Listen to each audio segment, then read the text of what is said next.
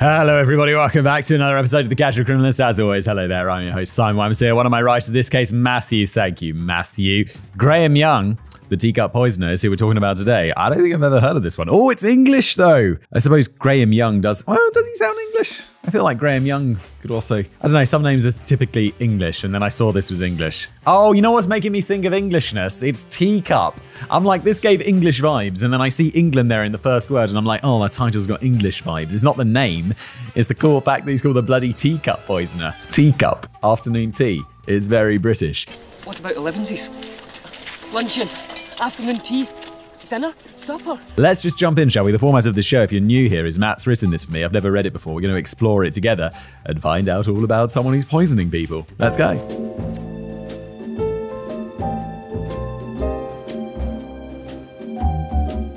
On the 14th of June, 1856, Dr. William Palmer of Staffordshire, England, was led to the gallows to be hanged. By this point, he had spent over 1 year in prison awaiting this day, but before stepping to the rope, he looked down at the trapdoor on which he would soon be standing and asked the prison's hangman if it was sturdy. Minutes later, the doctor died in front of a crowd of 30,000 people. Throughout his life, Dr. Palmer often found himself heavily indebted to those around him for various reasons, primarily his love of gambling and betting on the horse races. Why was he so in debt? I was addicted to gambling, obviously. I mean, people are in debt, obviously, for other reasons than that, but like, gambling is a disaster. We talked about this before on the show, but gambling, I'm like, it should obviously be heavily regulated. And then the internet came along, and it's like, holy shit. Just like so much gambling on the internet made it so easily accessible. And it's just like, I don't know, I just don't like it at all. And also in the UK, it's like one of those things where like, oh, well, I don't like smoking very much, but at least the government makes loads of money off it. In the UK, it's like, no, you go to the casino, it's all tax-free. You don't have to pay taxes on gambling winnings. What the fuck, UK? Get that shit together. Start taxing the shit out of that. Be like, yo, 50%. Why the fuck not? People will do it anyway. And if they don't, good. It's a win-win. Get that shit together, UK. Come on. Boy, that escalated quickly. However, despite this, he always found a way to make ends meet and avoid the consequences of an increasingly risky behavior. That is until, in the years that immediately preceded his death, those debts became overwhelming. Oh, don't worry about it. Just borrow more money and go gamble at the casino, and you'll make all of it back and pay off your debtors. Oh, wait, there's a flaw in that plan. He's probably tried it already many times. It's just like, no, just a little bit more blackjack and we'll get there. How's our Bitcoin mining operation going? 1 year before his execution, when the doctor was 31 years old, he attended a horse race alongside his friend John Parson Cook and used the last of his remaining money to place a series of large risky bets in a large last-ditch effort to avoid debtor's prison. I literally didn't read that ahead, and he's doing exactly what I suggested in a joking manner. Oh my god, when you're so far in the hole, you're just like, well, there's only one way out, and it can't possibly get any worse, except it can get worse. And also in the past, there was debtor's prison. It's like, it's not just like, oh yeah, it's going to ruin your life, and you're going to go bankrupt, and then it's going to be a horrible time. It's like, no, they'll put you inside a prison and make you work it off for years. Oh my god, it was a past, everybody. Look, as much as I think, there should be more regulation around gambling, I don't think we should put people in debt in prison. These bets, unfortunately, did not pay out. However, Cook, who had also bet that day using part of a £12,000 inherited fortune, won big. When all was said and done, Cook walked away with the promissory notes for an additional £3,000 from Palmer and many other race attendees. Oh my lord. Over the next few days, as Cook began to collect on these debts, he suddenly became inexplicably ill, and Dr. Palmer took charge of his care. Uh-oh, conflict of interest much? Soon after, he's like, no, I took the Hippocratic Oath, I'd never kill you, my man. Ignore that large amount of money that I owe you that I cannot possibly afford. Maybe if I heal you, you'll let me off. I'm not letting you off. Fix me and we'll get it back. Soon after, the man died, and his betting books, his winnings, and a large portion of his inheritance disappeared without a trace. Uh-oh, Dr. Palmer, you're looking pretty fucking guilty right now. And the fact that you'll be hung in a year speaks to, 1, your guilt, and 2, the fact that they hung people real quick back in the day. First time. It's like that Ceausescu, right? It's like, yeah. Okay, well, you've been a very naughty boy, and we're sentencing you to death. All right, out to the courtyard with you. And your wife. Oh, On his death certificate, Palmer wrote that Cook died of apoplexy. However, witnesses soon came forward claiming otherwise. They said Cook had expressed concerns to them shortly before his death that Dr. Palmer had been slipping poison into his food and drink. Yo, if someone's like, yo, my doctor is poisoning me, you should take that seriously, because either that person's mentally ill or their doctor is poisoning them, or they're just wrong. but that does seem unlikely. Whatever it is, you should definitely look into it. And at the very least, phone the hospital or phone the practice and just be like, I've got these suspicions. They'll be like, you're crazy. But we're going to look into it because that's professional responsibility. Would they look into it? I feel like they'd look into it. But then, because this guy's not a crazy person. It's not like he's in a mental hospital. He's just a dude who got sick. Apparently quite a rich dude. When was this? Like back in the day? 1856 and he inherited £12,000? He's rich. That's a lot of money back in the day. And obviously, rich people get taken more seriously. I mean, that's how the world works, right? During Cook's post-mortem examination, Dr. Palmer attempted to sabotage many of the tests that the coroner was performing by requesting to be inside the room during the time of the examination, showing up drunk and bumping repeatedly into the other examiners and stealing and hiding Cook's intestines so that they could not be tested for traces of poison. Dr. Palmer, what are you up to? No wonder you got executed. This is the sketch. You're a doctor. You must have at least a slightly big brain. Come on. Are you stupid or something? When the coroner demanded that he return the missing organs, Palmer then attempted to bribe the man with a £10 note, requesting that he document Cook's cause of death as natural causes. Look, man, I'll give you a tenner. Just write on there, apoplexy. Oh, it's all good. Unsurprisingly, Palmer was soon arrested for murder, and during his trial, the full details of his life, his debts, and the circumstances surrounding Cook's death were all made public. This was certainly bad for his image. However, what made it even worse was the revelation that death seemed to follow the doctor wherever he went. Uh-oh. I thought it was just Cook. Wait, he's been doing this for ages and he's this shit at it? How do you get away with it for so long? In addition to his friends, Palmer's wife, brother, and 4 infant children had all died premature deaths under mysterious circumstances. And to add to the speculation, Palmer had collected life insurance payouts for both his wife and brother and hastily buried his children, listing convulsions as the cause of death for each of them. Dr. Palmer, you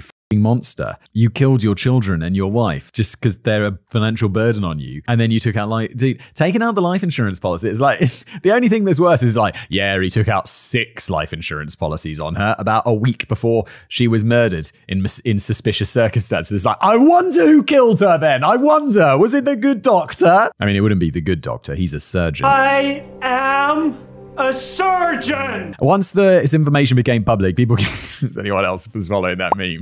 Where it's like, I am a surgeon! I am a surgeon! I've never even seen that show, but that was hilarious. That was hilarious. I am a surgeon! Dr. Han! No, people might not know what I'm talking about. It was just some meme months ago. But this might come out in 6 months and people will be like, bro, Simon, your memes are stale, bro. But at the time, it's fresh. Once this information became public, people began to follow Palmer's case very closely as newspapers picked up on the story. Everyone wanted to hear and read about the cold-blooded family-killing doctor that may have had far more victims than anyone would ever know. This interest is what led to, as I said earlier, over 30,000 people attending his execution, which took place approximately 1 year after he was found guilty of murdering John Cook. In the years that followed, Palmer's story continued to grow in popularity, and this is because at the time, his was such a unique case. Doctors had murdered before, of course, but rarely was their motivation something as repugnant as money, and rarely did they kill their own families to settle debts. To further add to the mystique, the prison's hangman, George Throttler Smith. Oh my god! If you're a hangman and your nickname is Throttler, I would be like, I could have a different hangman. This guy's called the Throttler. Jesus. Pinky. He also sold 1-inch portions of the rope used on Palmer for 5 shillings each, and author Charles Dickens once called Palmer the greatest villain that ever stood in the Old Bailey. A figure of Palmer's head was also added to the Waxwork Museum in Madame Tussauds Chamber of Horrors and remained there from 1857 to 1979. After his death, Palmer's name had been spread far and wide, and by the turn of the century, it had become legend. And with that type of notoriety, it should come as no surprise that his actions went on to inspire numerous other poisoners, one of which was the 13-year-old boy who was born approximately 90 years after the doctor's death. As a youth, this boy would attempt to follow in Palmer's footsteps by learning everything he could about chemistry and the human body. He would experiment on his friends and family, poisoning them with the various chemicals that he could get his hands on. And later, as an adult, he would permanently alter the lives of his co-workers by dosing them for months, taking detailed notes of their horrific symptoms as he did so, until they eventually succumbed to his poison's agonizing effects. That is psycho. It's like, how's Pam doing today? She's lost more of her hair, has she? I wonder what's happening to her. Oh no. And what's happening to Jim? Oh, his legs are falling off. I wonder what's happening to him. And he furiously scribbles it down in his journal. This boy's name was Graham Young, but by the end of his criminal career, he'd be infamously known as the Teacup Poisoner. Wait, this video's not about the doctor. Oh no. I know I talked about Graham Young in the beginning, but I'm like, oh yeah, this is about Dr. Palmer. And it's not. His story's over. He's dead and we're talking about Graham Young. Okay. The Little Devil. When Graham Young was born I like the older ones because then it's like back in the 19th century and you're like, oh, all these people and their family are long dead. It just feels a little bit more removed. But now we're in the 1940s and I mean, that feels pretty removed. but he was born in 1940s. So he could, I don't know if he's executed or whatever, but he could theoretically still be alive today. In fact, he wouldn't even be that old. He'd be 73. So he wouldn't even be at the average age of death yet, which makes it all a bit more modern. And then it's like, oh no, these people are still around and their families are still around. And I don't like that as much. Because like when it's in the past, you're like, hey, yeah, then he ate her skin. And you're like, yeah, but it's in the past. It's fine. It's not though, is it? It's not. I don't know why I said that.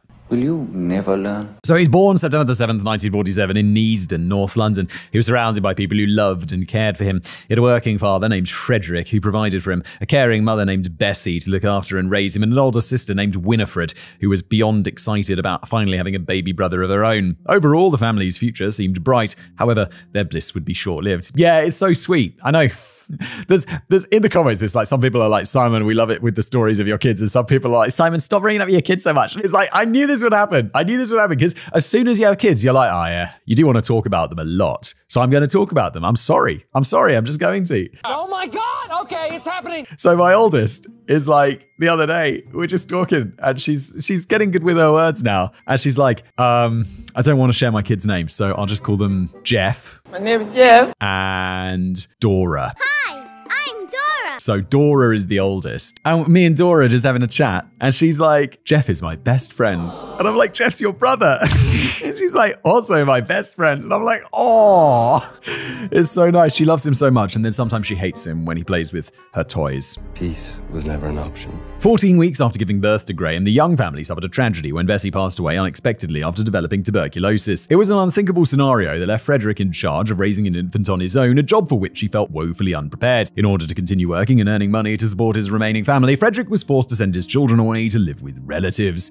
Winifred was placed in the care of her grandparents, while Graham was shipped away to live with Frederick's sister and her husband, Winnie and Jack. Over the next 2 years, Graham grew and matured appropriately, and while you might be expecting me to say that he suffered some sort of horrific abuse at the hands of his aunt and uncle, there's no direct evidence of this by all accounts. Losing his mother at such an early age, Graham became very close with Winnie and Jack, and the small family they'd created was off to a running start. However, just before Graham turned 3, Frederick arrived at his sister's home to make an announcement. He said that he would be taking Graham back with him because he'd recently married a woman named Molly and decided that she, Graham, Winifred, and himself should all be reunited the way Bessie would have wanted. He was finally ready to bring his family back together, and he could not contain his excitement. I have to say, that's nice. That's nice. I'm from a step family like this, and it's like, I don't know, I like that.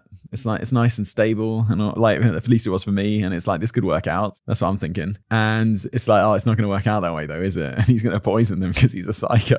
Oh, and he's like the natural psycho because he's got this nice upbringing. I mean, relatively, like, it's stable, you know, for the most part. And it's the past that people dying of tuberculosis left and right. It's fine. It's not even that far in the past though, is it? I feel like he's just poisoning people because he's like, you know, it's always that debate over nature versus nurture, and it's always that sliding scale. And I feel most people on this show, it's always like, well, they've got that natural tendency, but most of it is the fact that they're horribly abused. And then sometimes it's like, oh no, they're really loving our upbringing. It's just like they don't feel anything and like killing people. And it's like, okay, those people exist. That's terrifying. Now, just as was the case with his aunt and uncle, there is no evidence of abuse inside Graham's new home. However, this sudden change marked the second time in just 3 years that the boy's entire life had been uprooted. According to those that knew the family, Graham changed forever after being ripped away from his aunt and uncle, and while I can't blame Frederick for wanting to see his family reunited, there was likely a much better way to do this. The separation was a turning point that saw the bouncing friendly Tart morph into a scared, angry, vindictive child. Furthermore, Graham hated Molly as soon as he met her, and although he would eventually hide his disdain for her as well, he would never stop telling his friends and teachers how much he hated his horrible stepmother. Over the next few years, Graham began to develop some very strange interests, of which an all-consuming obsession with death, murder, and true crime was the most concerning. From an early age, he would spend hours poring over non-fiction accounts of people like William Palmer, the man he would eventually cite as his personal idol, and other serial poisoners, such as Dr. Hawley Crippen, who was featured in the premiere episode of The Casual Criminalist. Yes, he was. Was he the dude who buried the people in his basement in his own pajamas? Was that Crippen? What a clown. It's like, you're a doctor. Use your slightly wrinkly brain. Come on. Deja vu. Graham was idolizing poisoners the way other children and teens at the time were obsessing over superheroes and early rock and roll singers like Elvis Presley and Cliff Richard. He'd be like, who's your hero? Dr. Hawley Crippen. And people are like, who the fuck's Dr. Hawley Crippen? Is like, he's a 19th century poisoner. They're like, keep an eye on that one. Put him on that potential future serial killers list. Take his DNA and his fingerprints now. As he studied Palmer's, is Cliff Richard really that old? I know he's old, but holy shit. Was he like successful at the same time as Elvis Presley? Cliff Richard's still alive, right? Hey Siri, is Cliff Richard still alive? He's 82. He looks weird. It's like he's one of those guys, he's still got like fully dark hair. Bro, it's okay. It's okay, like, we know you should be grey. Look at your eyes. Oh, it's kind of like Uncanny Valley, isn't it? Sorry, Cliff. I didn't mean it, Cliff. You're a national treasure.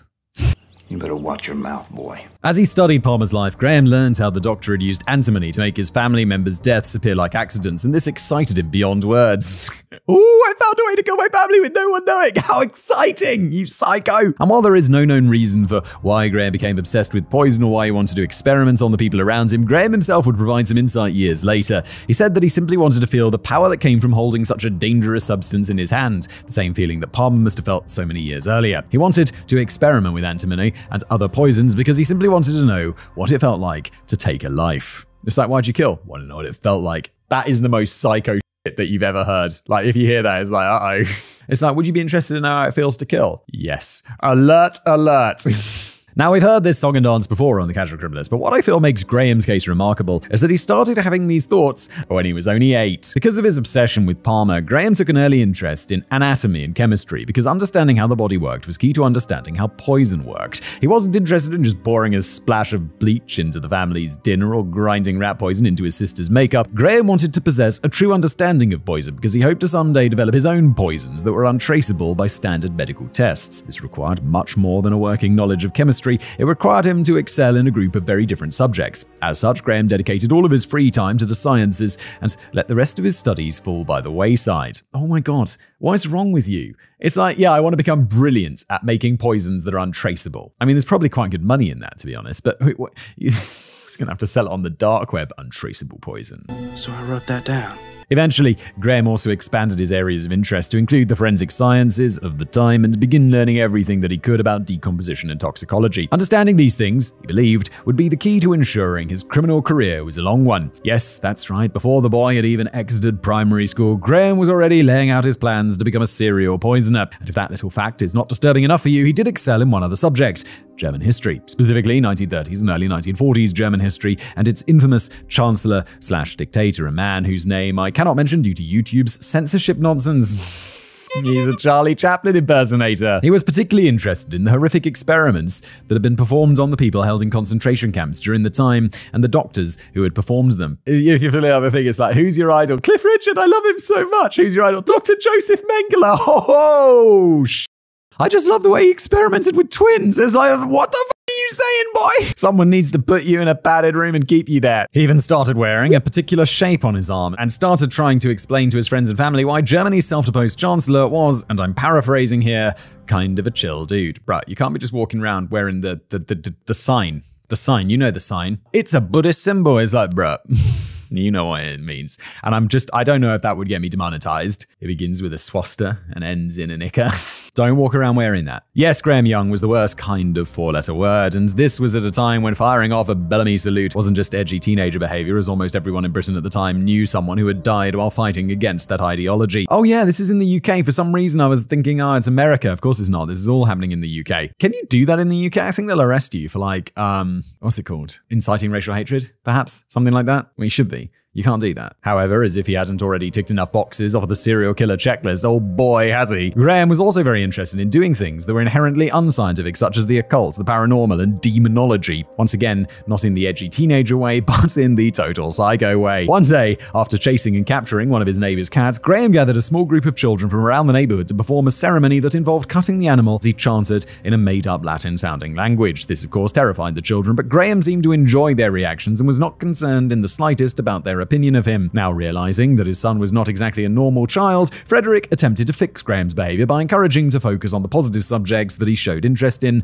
particularly chemistry. This is the thing, this dad seems like a good dad. I thought the next line was going to be, he tried to beat it out of him. And it's like, no, that would just make it worse. And instead he's like, try and find some other focus in your life rather than dissecting live cats. Oh no, he's the natural psychopath, isn't he? He knew that his son was smart and believed that if Graham was given a push in the right direction, he would have an undeniably bright future. It's like, also, yo, Graham, take off that f***ing symbol, all right, mate? He then gifted Graham an authentic 1960s-era chemistry set, which included real and dangerous substance that could be used for experimentation and to produce soaps and cleaning products from around the home. Yeah, that's what he's going to be making. He's going to be making cleaning products. Unless that cleaning product is bleach and he's pouring it in your eyes and down your throat, he's not going to be making that. He's not going to be making other cleaning. He's not going to be making an air freshener, is he? Altogether, it was not a bad effort by Frederick. However, Graham instead used his new toy to harvest gunpowder from his father's stored ammunition, combined it with other substances to produce several small bombs, and then blew up a section of his neighbor's fence and one of the walls of his neighbor's shed. Jesus Christ, how big was this chemistry set? He's actually making explosives that can demolish a wall?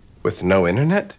These actions and more earned Graham the unaffectionate nickname, the Mad Scientist. By 1960, the year that Graham turned 13, his knowledge of human anatomy, poisons, and toxicology had become so robust that he felt confident enough to conduct his first real experiment on a living person. In preparation, he contacted a local chemist who was working near his home and said that he was interested in purchasing some hard-to-acquire elements for an experiment that he was currently planning. The element he was searching for was Palmer's poison of choice, antimony. This was a metalloid that, when utilized correctly, could be used to produce certain medicines and cosmetics. However, as you know, Graham wasn't planning to compete with Maybelline. He wanted the powder for its other properties, the ones that produce an arsenic-like reaction when ingested. Because Graham was now so knowledgeable about chemistry, his plan to acquire the poison worked, as he managed to convince a fully trained professional chemist that he was 17 years old and enrolled in university. Clever enough to use a fake name when reserving and purchasing the substance, on the mandatory poison register, he wrote the name M.E. Evans. Yo, if there's a mandatory poison register, how about when people sign the mandatory poison register, they have to produce some form of ID? Because otherwise you'd be just like, yeah, what's your name? It's Michael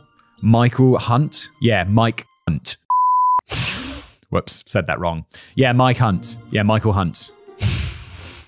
That's weird to write down. With the poison now stored inside a tiny glass... That was like the most teenage joke that I've ever said. With the poison now stored inside a tiny glass vial hidden inside his bedroom, Graham began vetting the people around him to select his first target. He settled on one of his classmates, Christopher Williams. One day, while in science class with Williams, Graham discreetly slipped the boy a small dose of antimony mixed with several other substances from his chemistry set and waited. He observed as Williams soon became unsteady, clutching his stomach and vomiting violently before being ushered out of the classroom. The following day, Williams was absent from school, and that was because he had been admitted to hospital and was being closely monitored by doctors as the toxins ravaged his body. He was suffering from severe stomach cramps and debilitating headaches that left him nearly immobilized. Fortunately, Williams survived the ordeal without suffering any permanent disabilities. Graham's dose had been too small to kill him, and much of the poison had been expelled through vomiting before it could fully take effect. However, Graham was also never caught or punished for this act because doctors were unable to determine the exact cause of Williams' illness. Yes, they assumed that he must have accidentally ingested something toxic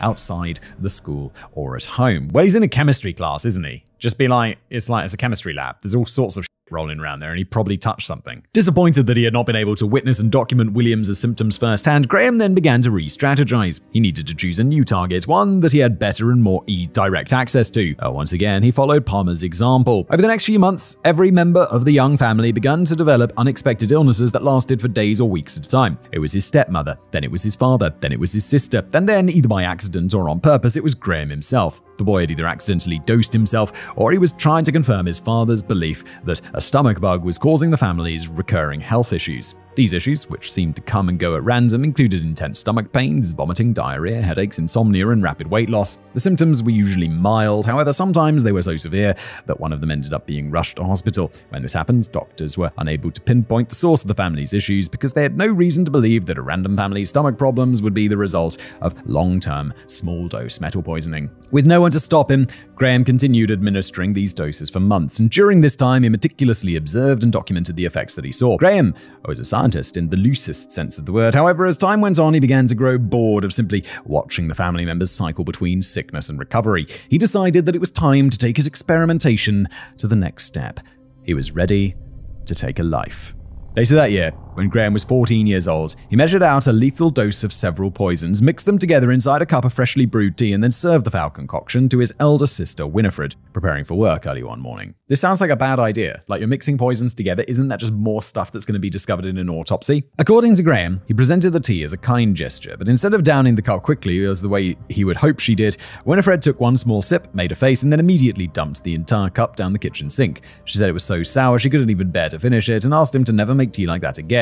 She then rinsed her mouth, left home as usual, and boarded a train, heading to her workplace. Several hours later, Winifred awoke in a hospital and was told that she had begun hallucinating while on the train, and several other passengers had stepped in to offer their assistance. They had called her a doctor, but when the doctor arrived, he was left puzzled by Winifred's condition. Her symptoms were truly strange, but the hospital staff eventually concluded that the girl must have come into contact with Atropobelladonna, a plant in the nightshade family. The doctor wasn't sure where exactly Winifred might have encountered such a plant, but after hearing Winifred's story about the sour tea, Frederick had a theory. Yeah, I'd immediately be like, so anything weird happened to you today? What have you had today? What have you eaten? What have you drunk? And then she'd list the things she drunk, and then she'd be like, oh, I had that tea and it tasted horrible. And then, who made the tea for you? It was your brother. Your brother's poisoning you. Boom, prison, done.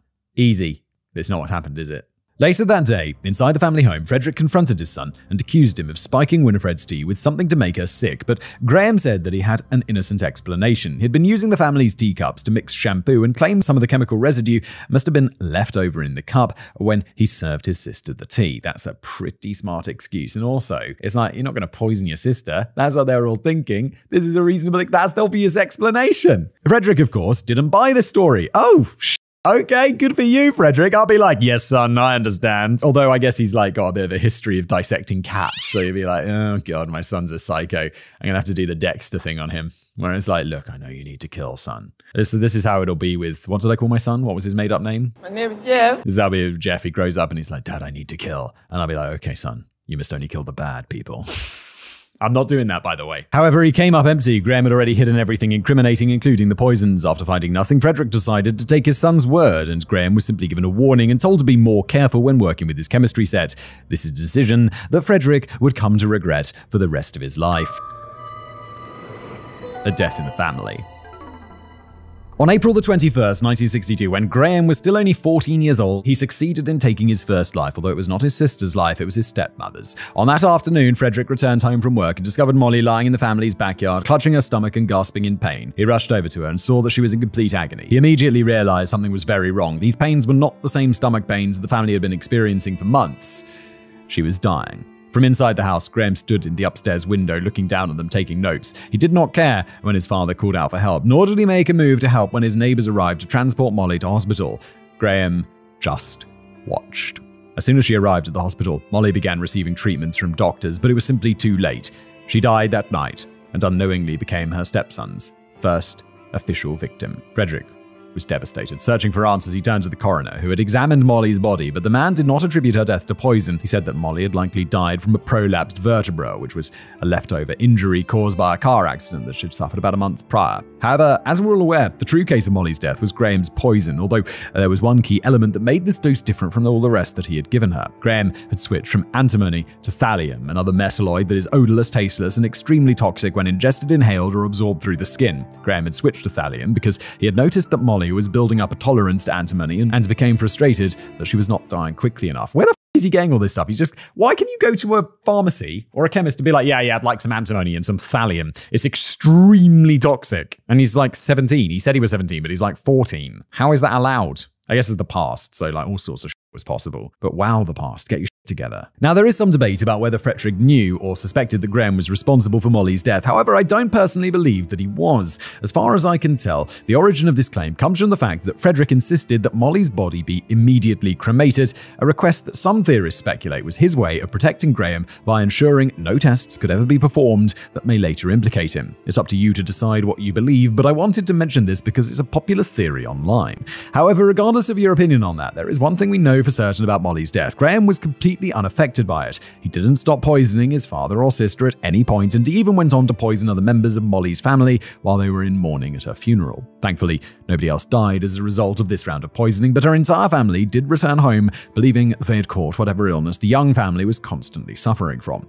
It weighed on their minds as they wondered if this unknown illness had made Molly more susceptible to her car accident injuries, and if they too would suffer a similar fate. After the funeral, as the weeks dragged on inside the young household, Frederick and Winifred's health continued to worsen as Graham continued to perform his experiments on them. However, though he would not be caught for murdering Molly, he was about to make a massive misstep that would draw many eyes towards him. One day, after growing angry with his father for some unknown reason, Graham dosed Frederick with a larger-than-average dose of antimony and watched as the man became immediately ill, finally resorting to going to hospital after hours of agony. When he arrived, Frederick believed that this visit would be just like all the others. However, an astute doctor noted several disturbing signs that all pointed toward the unthinkable. He suggested that Frederick was suffering from a large buildup of metal molecules in his body and that this was likely the result of long-term metal poisoning. He then ran the proper tests, which showed positive for antimony, and said that, had Frederick received one more dose, he would have died. Upon learning of his father's condition, Graham's science teacher became concerned after he recalled seeing several vials of unlabeled substances stashed away inside the young boy's desk. He then searched for it and uncovered an abundant evidence of Graham's actions, detailed notes about his experiments that spanned years, books and magazines about the poisoners Graham idolized, disturbing drawings that showed Graham's family members being dangled by their ankles over vats of acid, and of course, the poisons themselves. How is this? I don't understand how we're a third of the way through, barely, and he's not going to get caught right now, and that's it? Because this is absolutely slam dunk, chaps. Come on. The teacher then brought his findings to the school's headmaster, and the two of them arranged for Graham to be interviewed by a psychiatrist. How about you arrange for him to be interviewed by the police, and then a psychiatrist? However, knowing that Graham was likely clever enough to keep his mouth shut if he knew the man's intentions, the headmaster requested that the psychiatrist instead pose as a career counselor.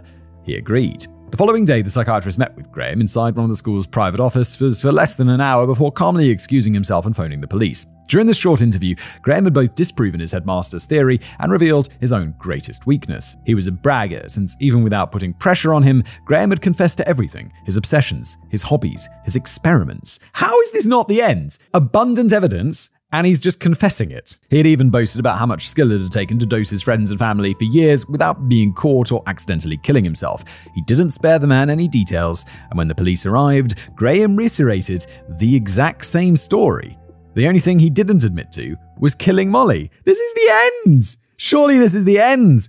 Graham was then detained under Britain's Mental Health Act and transported to a high-security psychiatric hospital called Broadmoor to be further evaluated. He was analysed by two more psychiatrists who each diagnosed him with several severe personality disorders as well as schizophrenia, although that latter diagnosis is hotly debated. Many believe that based on Graham's later behaviour, he was exaggerating his mental issues to avoid the full responsibility of his actions. While all of this was happening, the police were meeting with Frederick and Winifred to inform them of Graham's actions. Finally, they understood what had been happening to their family, feeling a mixture of anger, heartbreak, and relief.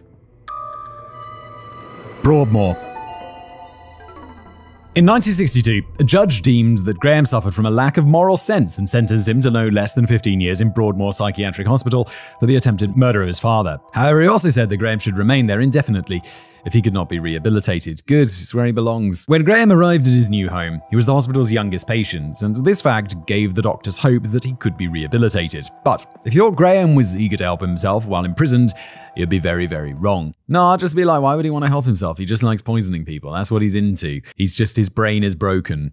During Graham's regularly scheduled visits with one of the hospital's psychiatrists, Dr. Udwin, he admitted that he desperately missed his antimony, and more so, he missed the power that he felt while using it. Graham didn't want to remain in Broadmoor, he said, but he seemed incapable of lying about his desire to poison, and Dr. Udwin quickly realized that his new patient had a difficult road ahead of him. As Graham settled in, he found himself in a truly miserable place where his every movement was monitored and documented.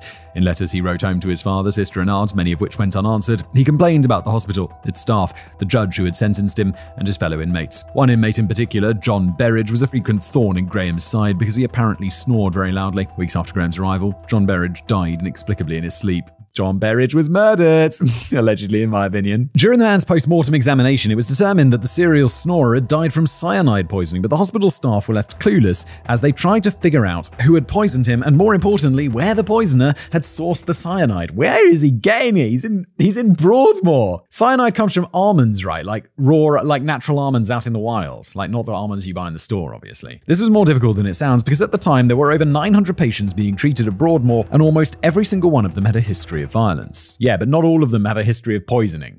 So that can be like, you can whittle that down. And then he's expressed that he doesn't like the guy because he snores too loudly. He poisoned him with cyanide. Eventually, the staff concluded that the cyanide must have come from outside the hospital because none of the property's plants could be used to produce it. However, Graham, who couldn't help but brag about his knowledge of poisons, informed them that laurel bushes could be used to produce cyanide, and those bushes were scattered all across the hospital's campus. What are you doing? That's not just lying. That's like actively telling them that you did it.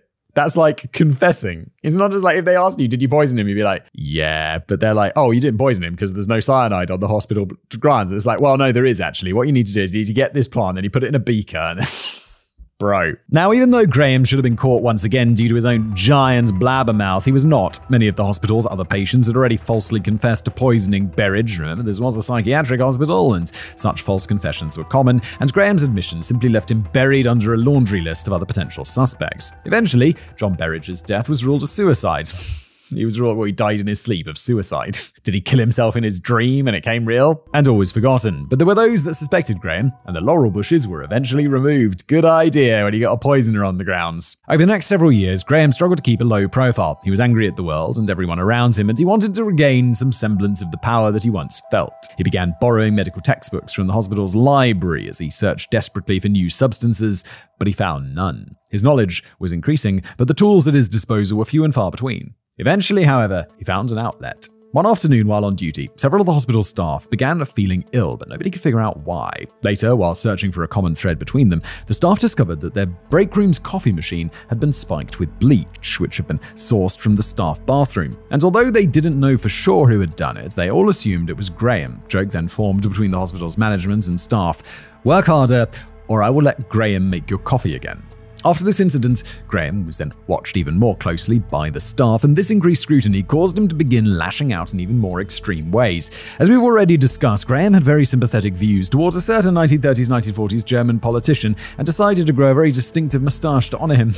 Bro, what are you up to? Why'd you have to be a Nazi as well? He also read and practiced the man's speeches and carved hundreds of little wooden symbols that he littered around the hospital. It was concerning behavior, but when surrounded by even worse monsters than himself, Graham's actions went mostly unnoticed. Oh, he's just the little murderous Nazi boy. I know it's definitely not a good time to be a Nazi. He's harmless, except for all the poisoning, and he killed someone. He made cyanide from the bushes. He should be like the number one. He should be in like the cell where they let you out for like 1 hour a day to go walk around in a concrete yard with nothing. That's where he should be. He should be in a glass box. Frustrated that he was not receiving the attention he desired, Graham made another decision. He really did not want to spend the rest of his life imprisoned within the hospital's maddeningly white walls, so he began playing by the rules for the first time since his arrival. And his plan worked. By Graham's 5th year at Broadmoor, Dr. Udwin began to feel that the now 19-year-old was making major progress. From what he saw, Graham appeared to be calming down, straightening up, and repenting for his actions. He hadn't been getting into fights either, nor had there been a single poisoning anywhere in the hospital for quite some time. He's like, no one's died for a while.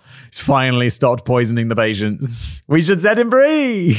Dr. Udwin believed that should Graham continue to improve, he was a prime candidate to be declared fully recovered and could someday be released. This was an exciting prospect that Graham eagerly longed for. However, even though his freedom hung in the balance, he just couldn't help himself. He was still not in complete control of his actions, and several more attempted poisonings went unnoticed during his final years at Broadmoor. In one instance, he poured cleaning chemicals into his ward's community drinking fountain, which, had one of his fellow inmates not spotted him, could have ended up affecting nearly 100 people. Wait, so one of the other inmates spotted him doing this? I guess they, stitches get snitches or whatever. They'd be like, bro, don't try and poison us, for f***'s sake. While this slip-up could have reset Graham's progress to 0, Dr. Udwin never learned of this incident because Graham's fellow inmates refused to rat him out. Oh, there we go, bingo. Instead, they administered a healthy dose of prison justice, which resulted in a long stint for Graham in Broadmoor's infirmary. Yeah, it's like, don't tell them, just beat the shit out of him. Stop trying to poison us, Graham. However, in June of 1970, after spending a full 8 years in Broadmoor and celebrating his 22nd birthday, Graham received word that Dr. Udwin had penned a letter to his judge requesting that Graham be released early. Clearly stated in no uncertain terms that Graham was no longer obsessed with poisons, violence, and mischief. His request was granted, and Graham was given an early release date. Before leaving Broadmoor, Graham reported that he told a nurse that he would seek revenge on the world for locking him away. 1 life for every year he lost behind Broadmoor's walls. This threat went unreported because the nurse thought it was nothing more than a dark joke. Yeah, that's fine. That's a fine dark joke. Unless you're a murderer in Broadmoor. Then be like, whoa, bro, is that a joke? He'd be like, yeah, it's a joke, nurse. It's a joke. I'm just joking, my nurse. Come on. It's just a joke. It's just a joke, isn't it? He's gonna go murder 8 people. Welcome home, Mr. Psycho. After having officially beaten the system, Graham was released from Broadmoor in February of 1971 and promptly travelled 40 miles west to Hemel Hempstead, a town outside of London where his sister and her new husband were living. At this point, Winifred was overjoyed by her brother's release because she too had been assured by Dr. Udwin that Graham had made a full recovery. She eagerly accepted him into their home, giving him a place to stay so that he could focus on finding a job and getting back on his feet. She was, of course, nervous about having a reformed serial poisoner who had poisoned her staying inside their home, and these fears only grew when she learned that her father still wanted nothing to do with Graham. He was still, understandably, a little pissed off about Molly. Yet despite this, Winifred remained hopeful as she waited anxiously for her brother's arrival and hoped that eventually Frederick would come around after seeing that Graham was truly reformed. When Graham did arrive, he wasted no time dashing Winifred's hopes as she quickly realized that her brother still had many issues left to resolve. First, Graham may have been able to successfully hide his obsession with poison from her, but he was not able to hide the other, less than charming parts of his personality, such as his tiny little moustache and the ideology that it accompanied. Yeah, it's always like, I'm like, oh, he's a poisoner. Oh, he's also a neo-Nazi. Or is this back in the day? He's just a regular Nazi. According to Winifred, Graham was still overly obsessed with 1940s Germany and spent many hours trying to convince her to reconsider her opinion on Germany's controversial tactics during the Second World War. Tactics, controversial. We talking about the Holocaust? It's the tactics that Graham himself did not see as controversial at all. He even asserted that Britain's troubles with Northern Ireland and the IRA could be solved in the same way that Germany had solved its problems with the Jews. Bro. That is insane. So you need to go back to hospital. You need to go to a regular big boy prison. They need to put you in that glass box underneath that scary prison in the UK. Or maybe America will take you to one of their scary prisons. You can take Ted Kaczynski's old cell. I mean, obviously I know the timeline's different on this, but this is where he belongs. And as if that wasn't concerning enough for her, Graham also failed to apologize or show remorse for what he had done to their family. At times, he even seemed to revel in it. The day after arriving at Hemel Hempstead, Graham made the journey back to their childhood home in Neasden, where he surprised his former neighbours with a visit just to talk about his crimes and why he had committed them. He then visited his old primary school, spoke with the headmaster about poisoning his fellow students, and then returned to the shop where he had purchased the antimony many years earlier to chat with the staff and other customers. He paraded himself around like a celebrity on a comeback tour. He had no interest in allowing his crimes to be forgotten. He wanted to be remembered, and he enjoyed watching the horrifying looks wash over their faces as they all slowly realised who he was. Overall, as I said, these actions did little to calm Winifred's nerves, and she quickly suggested that Graham find a new place to stay. Very good idea. Be like, don't see Graham again. I don't want to see, I know he's my brother, but he's dangerous. He's he's poisoned me, poisoned daddy, killed stepmom. Around a week after his release, after he had finished reveling in his glory days, Graham then began looking for work and eventually landed an interview for a shopkeeper position at a photography development firm called John Hadland Laboratories in Bovington, Hertfordshire. The shop, which carried many different chemicals used for photography development, should have known better than to consider a man like Graham due to his history. However, they did consider him because Hadland Labs' management team was completely unaware of who Graham was and what he had done. During his interview, Graham told the store's retail manager, Bob Eggle, he had suffered a severe mental breakdown after the death of his stepmother and had been admitted to Broadmoor for treatment. This explained his lack of education and work experience, although Graham purposefully did not mention how Molly had died or anything about his love of poisons. Although this seems like the sort of weird thing that the guy would do, he'd be like, I'm amazing with poisons. I've poisoned so many people. I'm an absolute poisoning legend. It sounds like he's braggadocious. To prove that he was completely cured, Graham then presented a letter from Dr. Udwin to state that he had made an extremely full recovery and made no mention whatsoever of Graham's history as a poisoner. Graham was then hired and ordered to begin work immediately. When Graham's co-workers first met him, they saw a man who was short, yet imposing, ostensibly harmless, yet unnerving, and when he stared at them, they felt their skin crawling but had no idea why. This was who Graham was after spending so many years locked away in Broadmoor. He couldn't force himself to appear normal, and despite his best attempts to hide his many disconcerting behaviors, he was failing miserably, and most of his co-workers wanted nothing to do with him. However, Graham did find a friend in his new manager, Bob Eggle, as well as another man named Fred Biggs, one of the store's other supervisors. These men had both taken pity on poor Graham and went out of their way to chat with the strange young man and give him cigarettes and a small amount of money. Grateful for their kindness, Graham then used these funds to rent a spot at a nearby hostel. While living there, he met fellow resident Trevor Sparks, a football enthusiast and casual football player who Graham began enjoying an occasional beer with after work at the local pub. Now, had Graham been truly reformed, this would have been a golden opportunity for him. He had a job, he had a place to live, and new friends. He was having moderate success reintegrating into normal society. People want to be friends with a guy with a Charlie Chaplin mustache and a racist symbol on his arm. It's like, yeah, let's go have a beer, shall we? It's like, yes, my friends. We'll also get those Jews. But as we already discussed, Graham never intended to stop poisoning people, and he was about to make good on the threat that he made shortly before leaving Broadmoor. After deciding it would be too risky to start stealing chemicals from his employer right away, Graham attempted to purchase antimony from a local chemist shop but was denied because the shopkeeper recognized him. Oh my god. It's like, oh, that's the guy's the poisoner and he's coming in to buy poison. Call the police! Undeterred, Graham then moved to a more distant shop in London on the west side, where he succeeded in purchasing a large amount of the metallic powder under the same false name that he'd used as a child, M.E. Evans. He also presented the shopkeeper with a fake ID and said that he was purchasing the powder for research purposes. Okay, well there you go. That's how you get on the poison register. You just use a fake ID, apparently. A few days later, many of Graham's new friends and colleagues began to fall ill. First, while out drinking with Graham after work one evening, Trevor Sparks suddenly began vomiting violently after he was handed a glass of water by Graham moments earlier. With this night now effectively ruined, the pair then started back toward their hostel. By the time they made it to the front door, Trevor was clutching his stomach in pain and struggling to breathe. Pretending to care for the man, Graham then helped Trevor inside his room and suggested that he try drinking some wine to settle his stomach. Moments later, Graham handed him a glass spiked with more antimony. As Trevor sipped it, his face and testicles began to swell painfully, and his intense vomiting was soon accompanied by diarrhea. Oh my god, he's getting totally ruined. Over the next few weeks, Trevor's health continued to worsen until one day during a football match, he completely lost control of his legs and collapsed onto the field. He was then taken to hospital, but doctors were unable to help him. They had no idea how a man's health could deteriorate so rapidly. Eventually, they blamed it on environmental factors, and as Trevor's health began to improve, advised him to be more careful. They never realized that his symptoms were the result of a combination of antimony and thallium, the latter of which Graham had stolen from his work. This was, if you recall, the same poison Graham had used to kill Molly nearly a decade earlier. One evening, while Trevor was still in hospital, Graham also met another pub regular named Howard Grodnow, and as the pair shared a drink together, their conversations bounced between normal pub topics such as football, women, and Graham's deep love for chemistry and death. Overall, just normal night out. It's like, hey, look at that pretty lady. I'd poison the shit out of her. Okay. However, later that night, after returning home, Howard began experiencing severe chest pains and aches across his entire body. These pains were excruciating, persisted for months, and could not be alleviated by medical intervention. He would not find out what had happened to him for another full year, and he would continue to suffer throughout that entire time. Back at Graham's workplace, several of the store's longtime employees were also beginning to show strange symptoms, and this is because Graham had decided to target the one thing that no true Brit can turn down: a fresh cup of tea.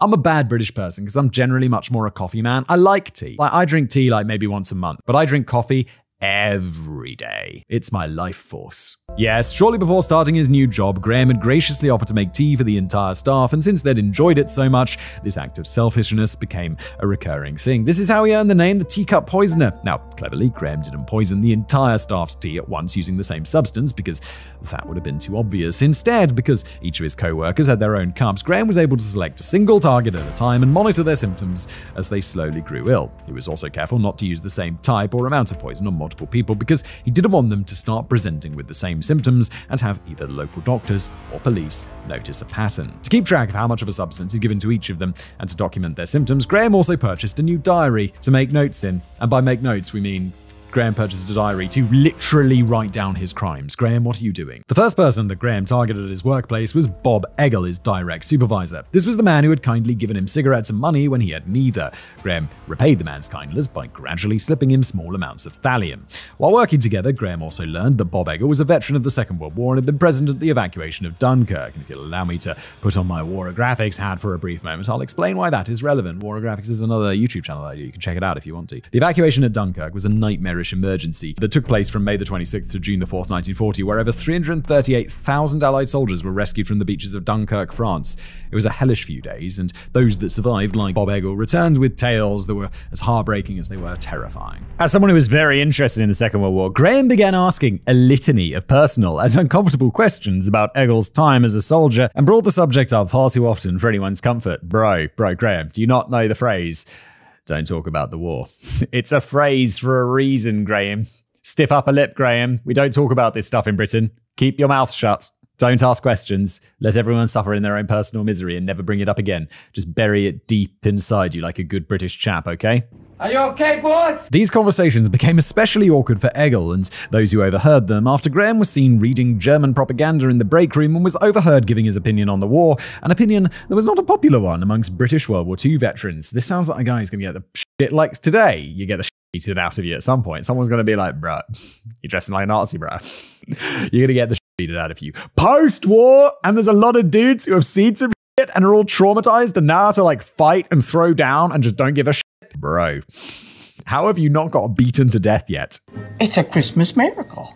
Now, it's not entirely clear if Graham chose Eggle as his first workplace victim because of the man's military service and differing ideology. However, it does seem likely for reasons that will be obvious very soon. Over the next couple of weeks, Eggle began to suffer from frequent stomach problems, and while he didn't think anything of them at first, he was eventually forced to take several days off of work due to uncomfortable diarrhea. While he was away, his condition quickly improved, but once he returned, so did his symptoms. He was then forced to take another full week off because he believed that he had not given himself enough time off to fully recover. During this unexpected absence, Eggle's assistant, Ron Hewitt, stepped up to take over his responsibilities, which also earned him the honor of being Young's next target for experimentation. After drinking Graham's tea, he too grew ill and was forced to take time off as well. Ron would end up not returning to work at all, as he was already in the process of working out his notice, and he missed all of his final days of work due to illness. This would end up being the best outcome possible for him in the end, as he did not suffer any long-term effects of the single dose. Once Eggle returned to Hadlands for a second time, his health had improved so dramatically that he thought he was in the clear.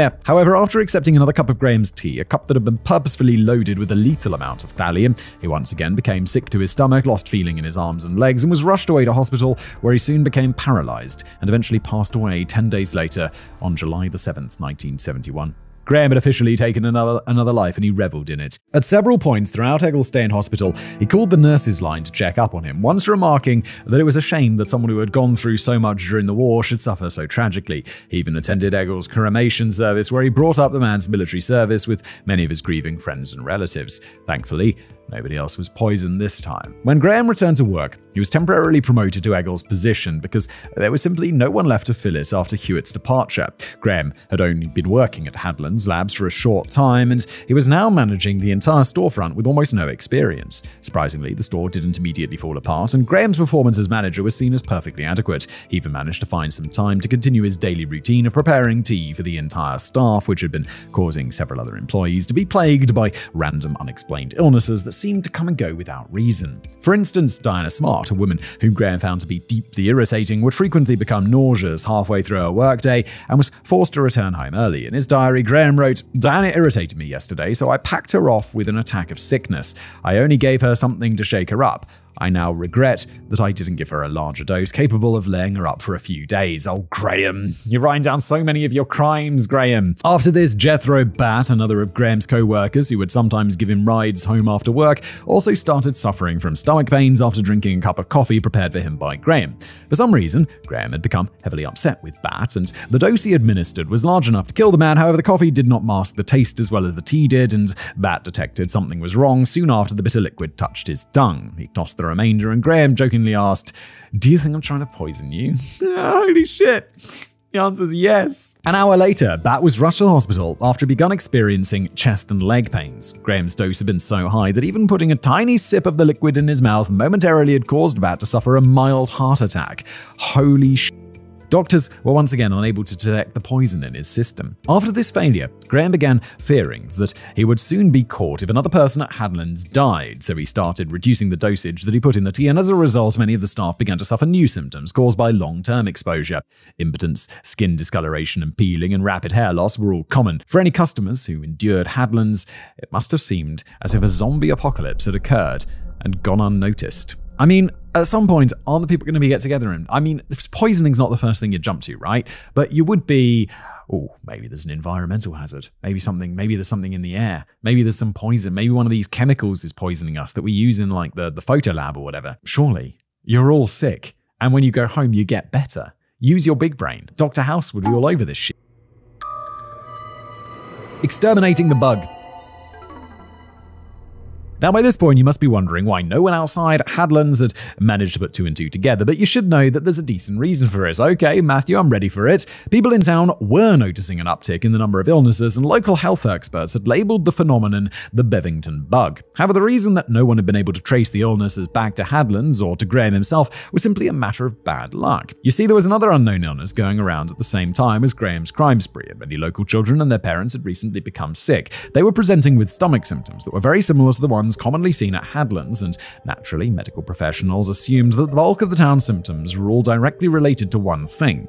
They were too busy focusing on the children and their school to notice the startlingly large numbers of people that were dying and falling ill at Hadlands. As for non-health experts, many suspected that the town's tap water might be to blame, and that's because a decade prior, contaminated tap water had caused several unpleasant deaths throughout the town, and people had not forgotten. Many began boiling the water before consuming it around this time as a precaution. Okay, this is completely legit. I'm like, how did they get away with this? How did they not think something was wrong? And then it's just like, oh no, there's a wider problem, or we're just especially affected by it. That's crazy. Like, what are the odds? Eventually, however, the signs became too obvious to ignore, and employees at Hadlands began to complain to management. Diana, the woman who Graham had poisoned because he found her irritating, even singled Graham out personally during a meeting with her boss because she'd noticed that Graham was the only person immune from the symptoms that were plaguing the rest of the staff. It is suspicious, isn't it? She suggested that he must be an immune carrier of some horrible unknown disease. Oh, Diana, so close, but so far. While another employee cited Graham's well-known interest in poisons and blamed him for spiking their food and drinks. Bang on. Who was that? Just a random other employee? Yes. These accusations, however, were not the prevailing theory, and the most common belief among Hadlands employees was that substances they all worked with every day, the harsh chemicals used in photography development, were to blame. Yeah, that would be a very reasonable, that's what I said, like an environmental factor. I think I even mentioned the photography chemicals.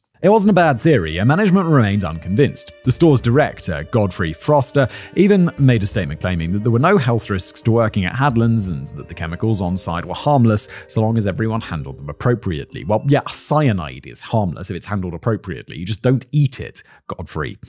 It's like covering your ass there, Godfrey. Come on, do better. This did little to calm everyone's nerves as they continued to get visibly weaker, thinner, bolder, and angrier. Eventually, Fred Biggs, another of the store's employees, became so ill so quickly that he had to be rushed away to hospital because his skin was beginning to peel off in strips and he couldn't bear the weight of his own clothes against his body. Oh, bro. For nearly 3 weeks, the man was observed carefully by doctors as he lay in agony until on November the 19th he passed away and became Graham's next victim. Back at Hadlands, as the news of Biggs's death spread, fears of chemical exposure resurfaced, and Godfrey Foster decided to contact the physician who had cared for Biggs, Dr. Ian Anderson. Dr. Anderson, who was sure that something was going on at Hadlands but had not yet identified the cause of Biggs's death, attempted to alleviate the staff's worries. He reiterated what Godfrey Foster had said about the chemicals at Hadlands being safe, and that he had found no evidence that Biggs's death had been caused by exposure to heavy metals. The staff were once again unsure and began voicing their concerns. However, there was one man who really wasn't buying the doctor's excuses. Graham suggested thallium poisoning.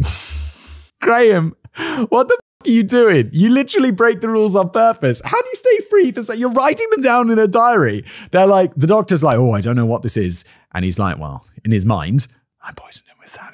And then in his mouth, have you considered thallium? The substance he himself had dosed Biggs with directly before his admission to hospital, but Dr. Anderson dismissed Graham's concerns by saying that it simply wasn't possible. Graham then looked the doctor up and down, asked several more very specific questions that proved he had an intimate knowledge of thallium's effects on the human body, and after some research, Dr. Anderson began to reconsider. So he just wants to appear smart.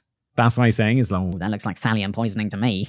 Like thinking it makes him look clever, but it just makes him look guilty. The store clerk had a point. Back inside Godfrey Foster's office, Dr. Anderson brought up his newfound concerns surrounding thallium poisoning, along with another much more pressing concern: the fact that one of Foster's low-wage, undereducated store clerks somehow knew more about thallium poisoning than he did, a fully trained medical doctor.